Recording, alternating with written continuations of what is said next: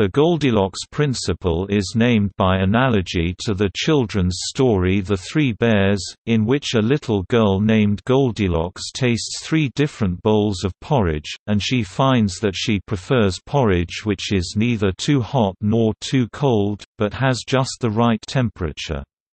Since the children's story is well known across cultures, the concept of just the right amount is easily understood and is easily applied to a wide range of disciplines, including developmental psychology, biology, astronomy, economics and engineering.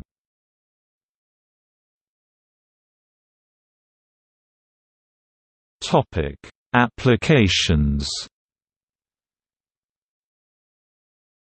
In cognitive science and developmental psychology, the Goldilocks effect or principle refers to an infant's preference to attend to events which are neither too simple nor too complex according to their current representation of the world.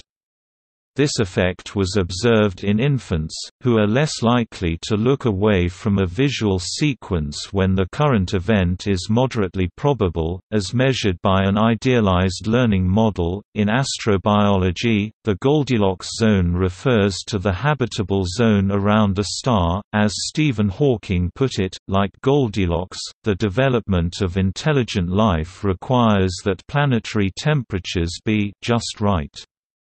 The rare Earth hypothesis uses the Goldilocks principle in the argument that a planet must neither be too far away from, nor too close to a star and galactic center to support life, while either extreme would result in a planet incapable of supporting life.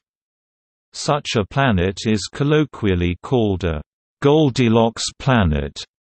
Paul Davies has argued for the extension of the principle to cover the selection of our universe from a postulated multiverse. Observers arise only in those universes where, like Goldilocks porridge, things are by accident just right. In medicine, it can refer to a drug that can hold both antagonist inhibitory and agonist excitatory properties.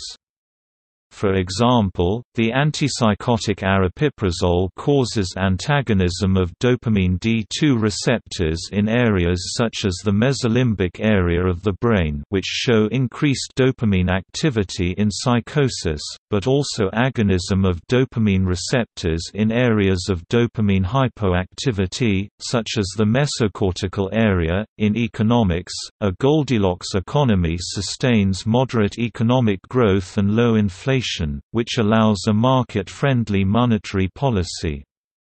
A Goldilocks market occurs when the price of commodities sits between a bear market and a bull market.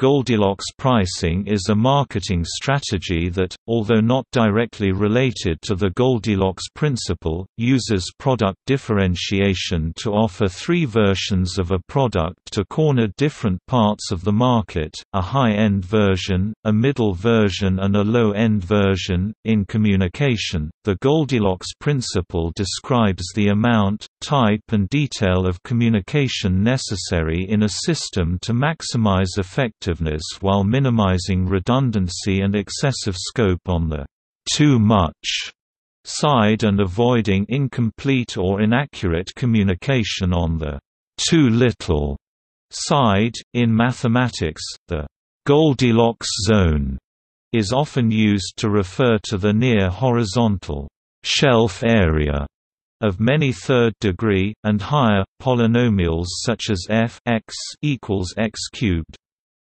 It is sometimes strictly defined as the area between which the slope of the first-order derivative does not exceed plus or minus 15 degrees from the horizontal, although, less popular definitions based on rates of change are sometimes used.